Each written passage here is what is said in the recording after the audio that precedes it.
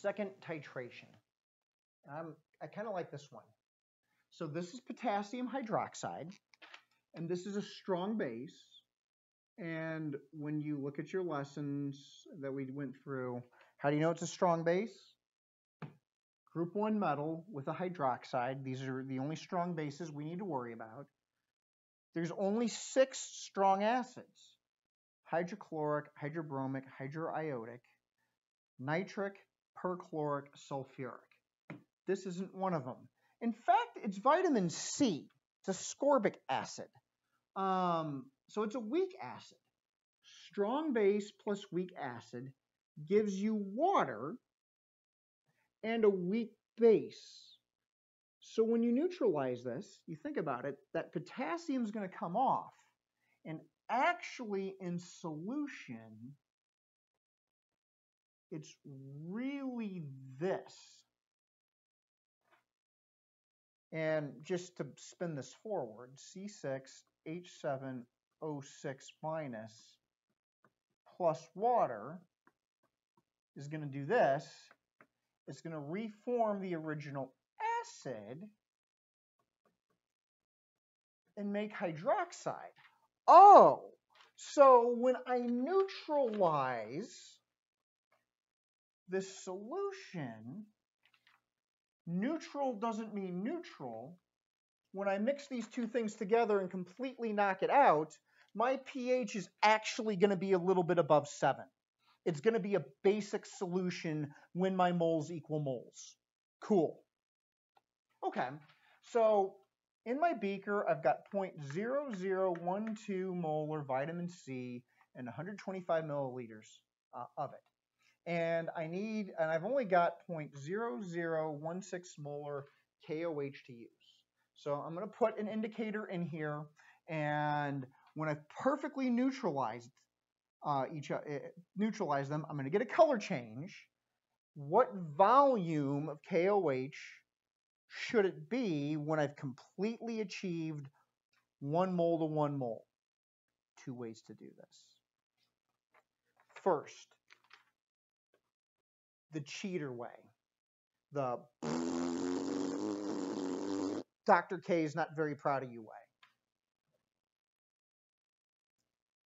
Moles of acid, molarity of acid, volume of acid, molarity of base, volume of base. Well, I can plug and chug, and again, I understand when I do molarity times volume, I'm doing my volume in milliliters. That's going to give me something called millimoles.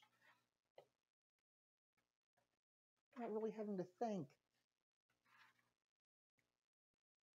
0.0012 times 125 equals 0.0016, the volume of my base. It's an algebra problem. Whoop-de-doo, look at me. The volume of the base I had to add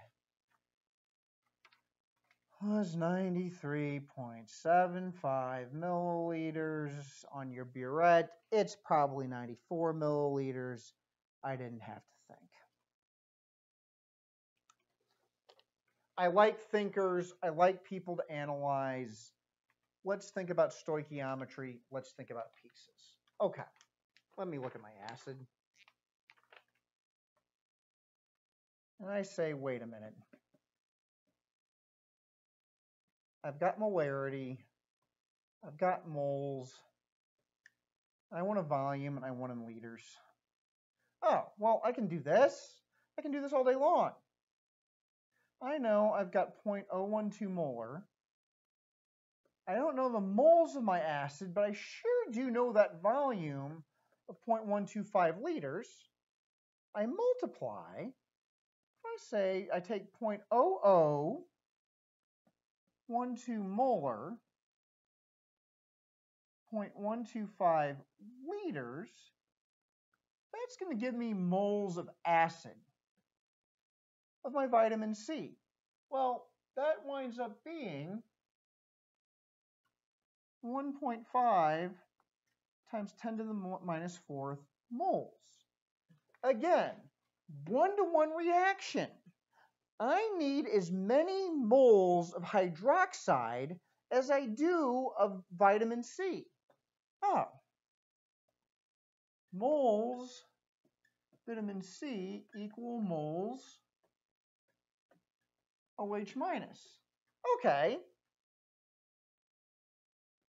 Molarity equal moles over volume. Oh, well, in this one, it's a little bit different than what I had last time.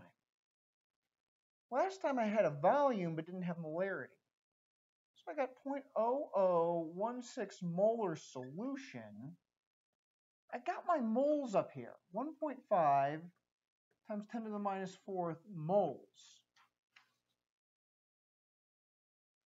Boy, that's not showing up so great. Let me write a little better. Mazel tov. And I don't have my volume. Oh, well, I can do that. So if I multiply each side by V and then divide by 0.0016, it's like it's swapped.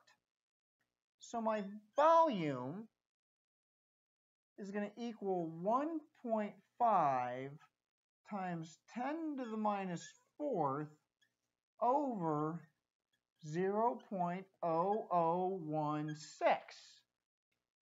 Well, I can finish that now. My volume equals 0.09375 liters. It's the same thing. That's 93.75 milliliters. And now you've shown you know how to use the concept of moles equaling moles. It's a better way to do it. Well, is it a little bit longer? Yeah. Is that why I want you to do it? No. Let me get this a little bit better written here for you.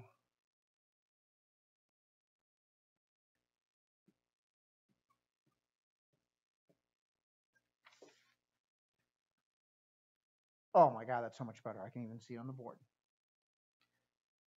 Longer isn't better, but anything that shows mastery of the concept is better. Okay? So, you've got a couple problems in the work I've given you, and I've given you a couple of lab problems that my daughter and I modeled in the lab for you to do. I would recommend doing it this way. Longer? Yes. Better understanding? Yes. Okay?